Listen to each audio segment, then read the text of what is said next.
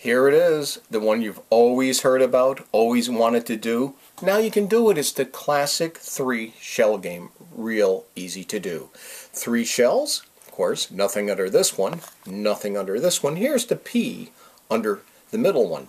No fancy moves, just push 2 ahead like that, this one ahead like that. When you're ready, bring them back.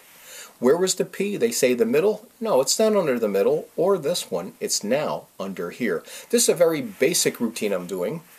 We have DVDs on showing you more elaborate routines where you can switch them around, but this will give you an idea that you are in complete control of the P at all times.